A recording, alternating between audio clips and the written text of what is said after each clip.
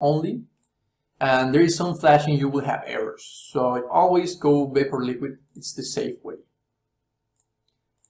Now we can run. No errors, no warnings. As you can see there, let's add a vapor. No vapor changes, so still cool. Let's add this pressure changer. We want to decrease the pressure. How do we do that? Is via a ball. So let me move this one right here. This will be ball.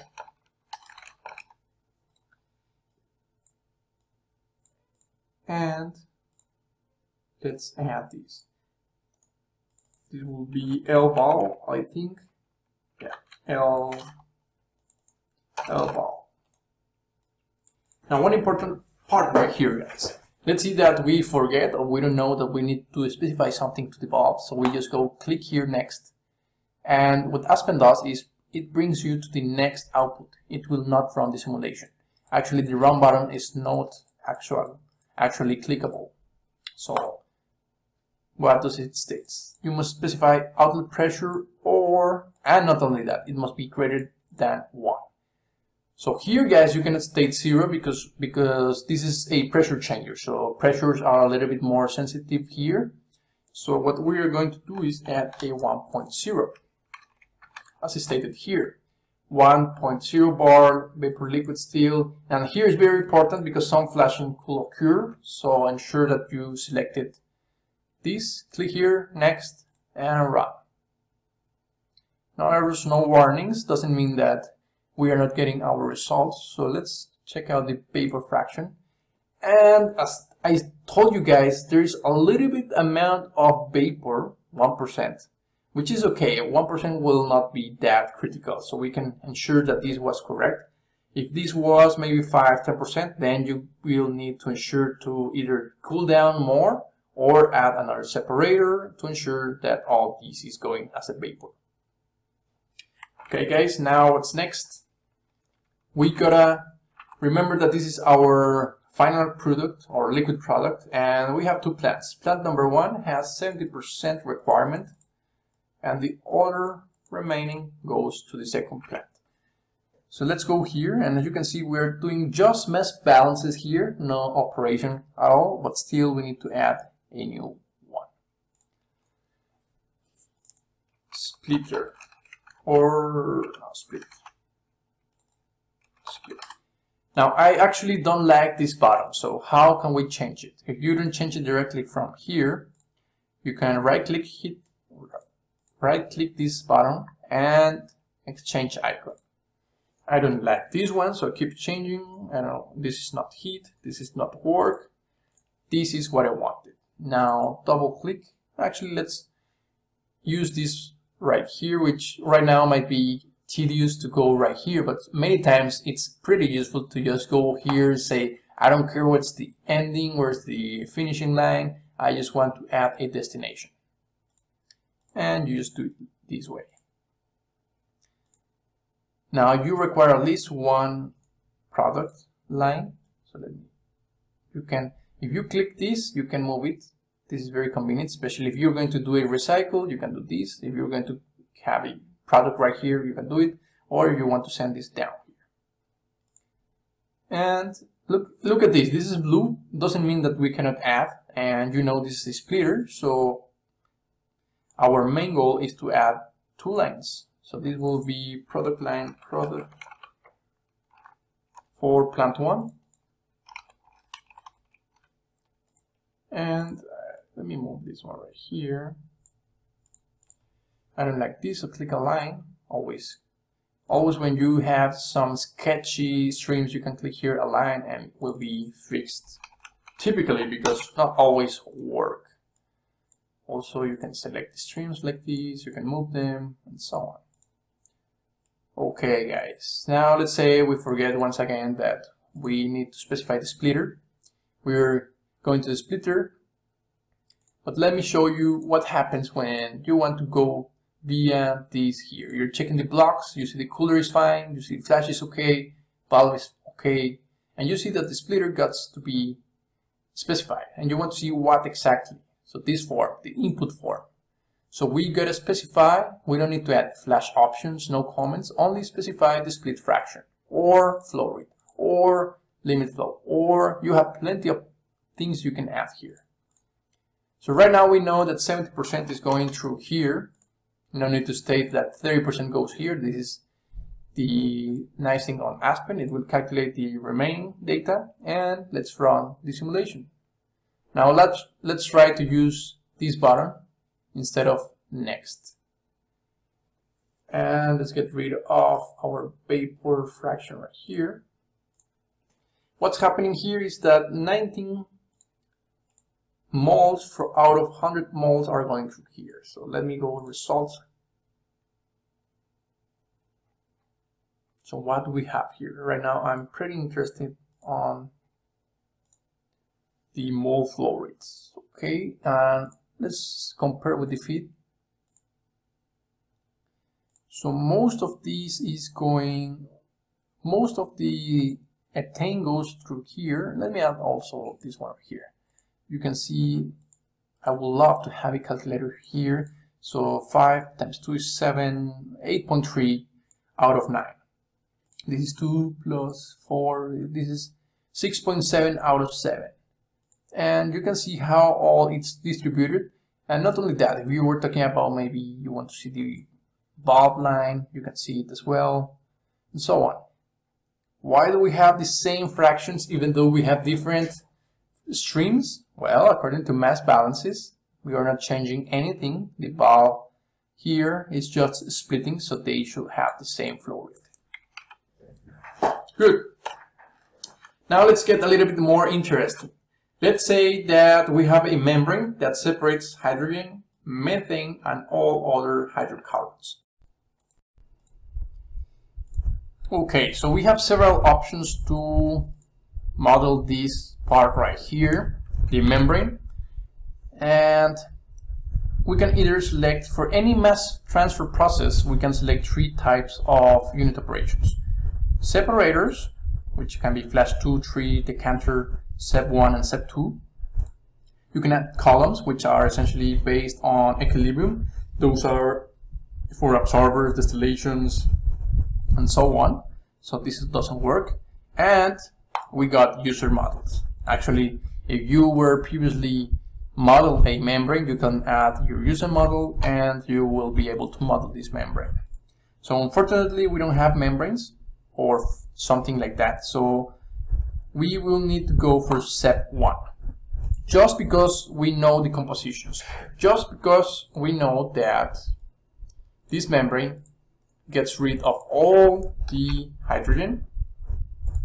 This membrane gets separated all the methane, maybe because of its size or polarity. We don't know how this membrane is working, but we do know that this is separating this. Don't you love it? That you know sometimes that even though you don't know the concept behind it, you can still model it, still calculate it. And let me show what's the big deal with this membrane right here. What I'm going to do is to show you how can we set up the splitter or the SEP into a splitter of mass transfer. So we got 3 streams. Hydrogen stream, we can add plenty of things, split fraction, flow rates, and so on.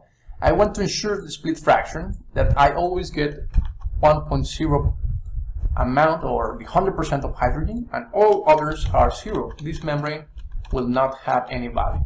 Of course, if you have more realistic values that you recover 98% of the hydrogen and maybe 80% of the methane and 20%, yeah, add it.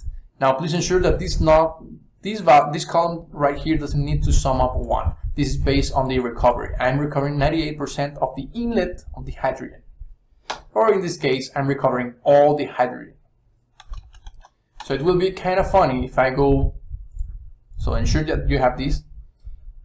And it will be kind of funny and state here that I also have 100% recovery of my methane. So as stated before, I cannot have 1 here because 100% is already going through all the other streams. So I'm going to add 0 because that's what's happening. But please ensure that the material balances are happening right now. C1 is methane, so all the methane goes here, and all the other hydrocarbons are not included. And probably you're wondering, we gotta state this? No, because we already stated 2 out of 3 streams. This stream will be calculated by itself. Okay, so no need. As you can see, it's now fully defined, blue one. Let's go here. If we don't state this one, then what Aspen is going to do is going to assume where did they go. Okay, now let's run just for the sake of having the results. Oops, I changed this. This is 2.5. Let's rerun 25 Celsius. This is based on pressure, yeah. Sorry about that. I was verifying some warnings on this right here, but you should have this. Also, please note that the membrane gotta be supplied with this heat flow. So I said before, guys, I told you, you don't know how does this work, but thermodynamically, you don't know how, but you're gonna remove that. I don't know how it's happening, if this has maybe a condenser, a double condenser, or are they exchanging heat with the air or with their surrounding. You don't know it, but you gotta remove this amount. Contrary to here or here, and so on. So let's analyze this part right here. So we got 30, 20, and 24.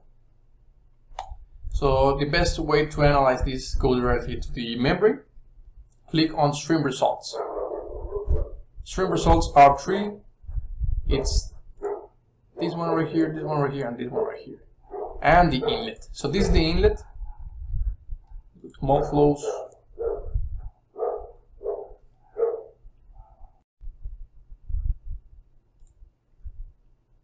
Okay, so we got 29.98 is going through the hydrogen stream, another material. That's awesome. It worked. All the methane is going through here, and all the remaining hydrocarbons, maybe because they are heavier or longer in chains, they go through here. So this is our main product, guys. Probably you're wondering what is our product. Well, this is also very important, and as stated here in the membrane, we are, oops, what do we have here? We have something interesting right here. So as stated before, I didn't add some of the C2, so that happens in real life. So this will be the best case scenario when you fully ensure that all is going with methane, but in real life, we're going to recover only 98% of the methane and 5% of the thing. Of course, we don't want to recover this, but this is the physical exchange or the total amount of the physical equilibrium of the membrane. Okay, now let's go and add this SEP-X. They don't tell you, maybe it's a separator. You don't need to know, you just need to ensure that you got this right here. So maybe it's a common separator. All the light materials go through this stream right here. All the heavy hydrocarbons go through this stream. Actually, this is a stack. You can see we want to recover C1, C2, and C3. Well, mostly C2 and C3. Those might go to a other petrochemical plant inside the compound or so. We don't need to know. So let's go and add separator. Now in this specific case, I'm going to use a SEP2. So this is going to be SEP2. Why? Because we are going to be using molar fractions, and SEP1, we don't have that. Let's verify this. We have split fraction and flow. No other way. But what happens if I know that my unit operations operate with molar fractions? Or at least maybe I know the separator that works with that purity. I know I have the data of the results on molar fractions. So it will be kind of complex to force SEP1 to do that. So that's why we have SEP2. So let's add this. And I added this block conveniently here to show you when this is useful. So right now it's very useful. So instead of me moving these or deleting these and then making a lot of effort, I just click here, reconnect, and connect it. So this is set X. What we have here, okay, stated before, we have one gas line and one stack. Let me move this one right here. This is stack, no, this is product line C23, and this is stack. This goes to the stack line. Let me, okay. So I'm going to be adding these, all the products. I love to add all the products here so it's easier for the user. Okay, this is just aesthetical. Here it goes.